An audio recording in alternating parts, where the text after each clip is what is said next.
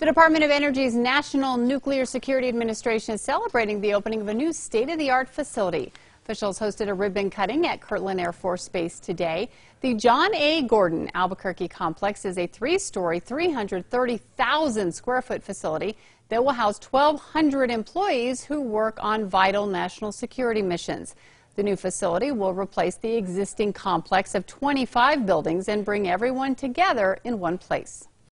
This modern infrastructure is capable of supporting a flexible enterprise and developing a top-tier workforce. It is exactly what the NNSA needs at this moment.